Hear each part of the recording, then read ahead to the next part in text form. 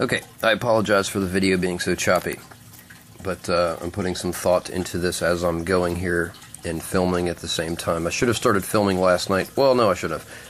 Anyway, I've taken one chopstick. I've broken it in half. I'm going to use one half to secure the 17 gauge solid wire to the 300 ohm twin lead on the radiating element side to prevent the flex from the base of the solder joint there on the 300 ohm side.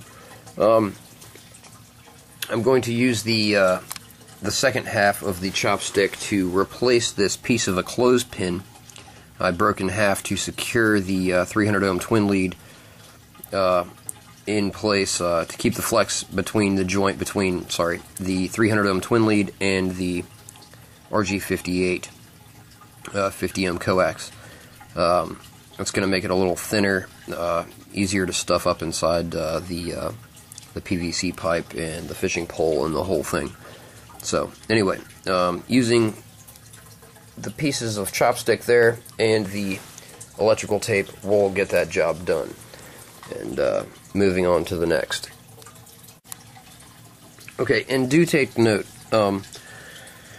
during your construction of this antenna, if you decide to make one of these, that when you are securing whatever length of wire, whatever wire you're using for the radiating element above that matching stub to the twin lead, that you want to leave the shorter length of your twin lead exposed when securing the two together. And the reason for this is during the tuning,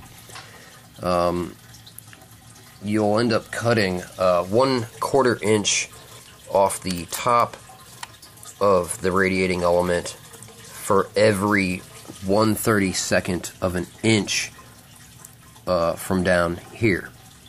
And this is something that needs to be done, otherwise you're never going to find the tune that you're looking for resonance on whatever frequency you're going to be using for this 2 meter J-pole. Anyway, so here we are. I have secured the 17 gauge solid wire to the 300 ohm twin lead using that piece of chopstick, and that's a good strong fit. There won't be any flex there, and I don't have to worry about that joint breaking in here anyway. So, moving on. Okay, and now I have just completed wrapping the base of the fishing pole in electrical tape to widen the width so it fits securely inside the PVC pipe here. I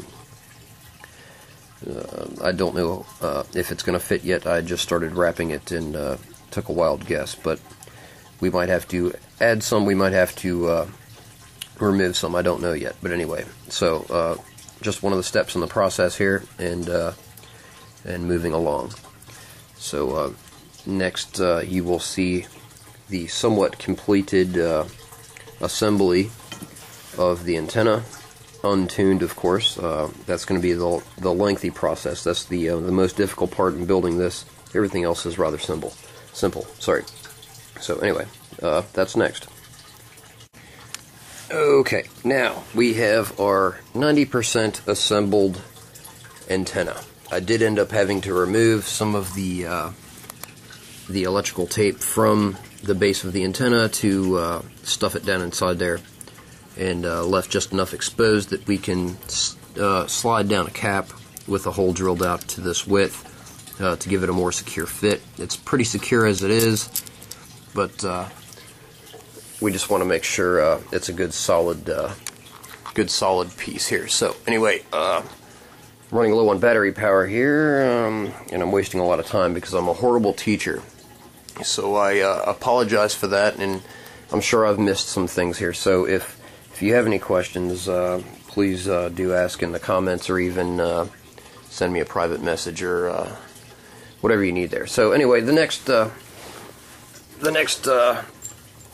thing we're going to do here is zip tie this to the rucksack, and we'll see if we can get this thing tuned up here before long. Okay, here is the man pack antenna that I've done here. It's 100% complete. I tuned it a little earlier, and it works pretty good. We were unable to get the SWR below 1.9, I think it was, and I think that's because it's just so close to my body anyway. But everything else looks good, and we'll show the testing of it in the next video. So anyway, I hope you enjoyed, and again, if you have any questions or if I've forgotten anything, just drop me a note in the comments area there, and I'll get back to you as soon as I can. Thanks. The Cumberland Valley Amateur Radio Club meets regularly on the third Thursday evening of each month. Those meetings start at 7:30, and they're held at the General Purpose Meeting Room at the Franklin County Department of Emergency Services, Old Building 426 at the Letterkenny Business, whatever they call that business complex or business annex. This happens to be the co-located area for the 911 call center and the EOC and other things. And by now we've had 2 meetings there this year. Our meetings are open to anyone. You do not need to be a club member to attend, and we look forward to seeing you at our meetings. This is KV3MUN Net Control. Are there any mobile operators who would like to check in at this time? Give your calls now, please.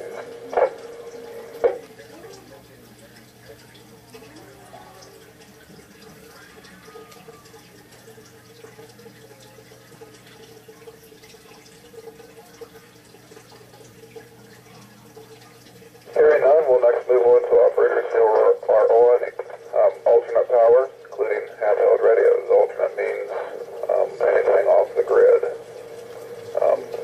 Give your calls now.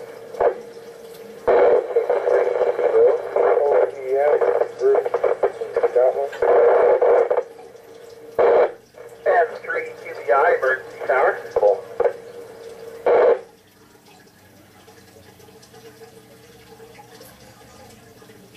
There were some doubles there. I picked out 3. I'll name those 3, and then whoever I miss, go ahead and call. I recognize KB3TQO, KB3OPM, and N3QBI. I think there's at least one other person calling. Go ahead and give your calls now. W3PDW, portable.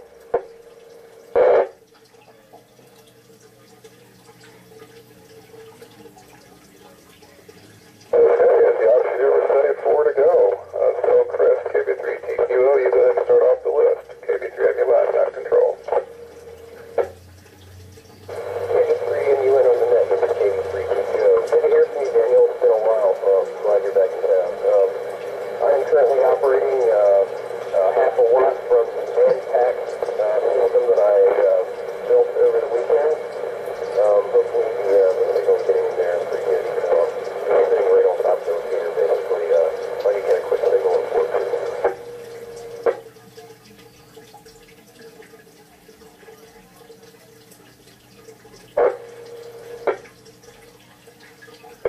Signal report, readable, a little bit of somewhere, not a buzz, but just sort of a ticking, staticky noise, riding right along with your voice there. Probably, as you noted, it's a power issue, but certainly very easy to understand and communicate with you. And of course, the repeater itself is doing a very good job of replicating exactly what it hears. Back to you, Chris. Okay, very good. Yeah, this is pretty neat. I'm actually producing a YouTube video over this one, so if you're interested, I'll bring you on to that at a later time. Anyway, I don't really have much to add to the net. I just wanted to test out the Manpack system here, and we'll send it back over to you, Daniel. KB3MUN, this is KB3K2O. Chris, I would look forward to seeing that YouTube video, and if it doesn't include a description of your Manpack and hints about the plans that you use,